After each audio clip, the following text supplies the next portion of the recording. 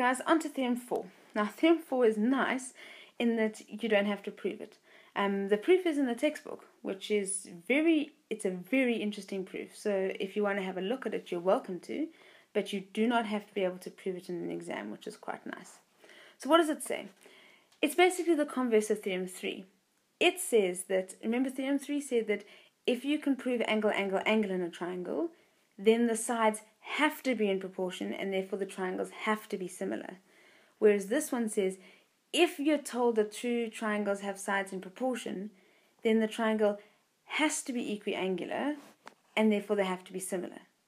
So what is this saying? This says if you have AC, which is the same equivalent side as PR, so if AC compared to its friend in the other triangle PR is the same as AB compared to its friend, which is PQ, if these are equal. Or, sorry, let me just add in the third side. I could have compared BC and QR. So you can compare any side to its partner. If these ratios are all equal, then my triangles must be equiangular. So then angle A must be equal to angle P. Now I've actually labeled that in already. So those must be equal. Angle B must be equal to angle Q, which I've labeled in already. And angle C must be equal to angle R. So they must be equiangular. Now as soon as you have both of these, as soon as triangles are in proportion and equiangular, then they're similar. So basically the idea with Theorem 3 and 4 is that in triangles, the one criteria implies the other. So equiangular in triangles implies the proportion, and in Theorem 4, proportion implies equiangular. So you only ever have to prove one of these criteria when you're proving similarity in a triangle. Now this is only true in triangles. In any other shape, you would have to prove that the shapes are equiangular and the sides are in proportion. They're not necessarily, they don't necessarily come as a unit. So this is only true in triangles. So this would mean that ABC is similar to triangle PQR. So this is what the theorem says. Now what reason do we use? If we're trying to prove similar triangles, now to be honest, I've never seen Theorem 4 asked. The only way we generally prove triangles are similar is Theorem 3, angle, angle, angle. But it is possible to prove that two triangles are similar using Theorem 4. And then the reason you say is sides of triangle are in proportion. So if your sides of your triangle are in proportion, your triangles are similar. So let's have a look at an example. This question says DC is equal to 40, right? The 40 is labeled. AE is equal to 39, labeled.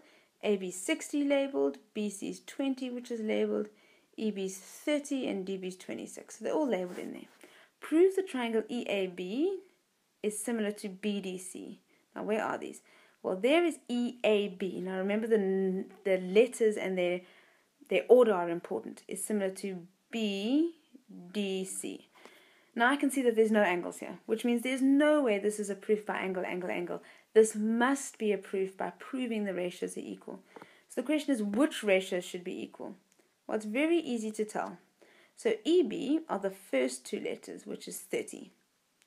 So I can compare the short, so EB is, let me have a look at this. EB is the shortest side. So its partner will be the shortest side, which is BC. Now, have a look.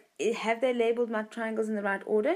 EB is the first and the last letter, and BC is the first and the last letter. So absolutely, those two sides are partners. So if I compare EB to BC, what do I get? Well, I get 30 to 20, which is 3 to 2. Now, this should be the same as any other pair compared to its partner. So let's check all the other pairs. I could compare AE. Now, AE is the second longest side. The second longest side in the other triangle is the 26. Now, let me just check that they've labeled this the right order. AE is the first two letters, and BD are the first two letters. So, yes, these are matching partners. Now, what is this? This is 39 to 26, which, if I simplify, is 3 to 2. So far, so good. So far, each of these sides compared to their partner, we're getting the same answer.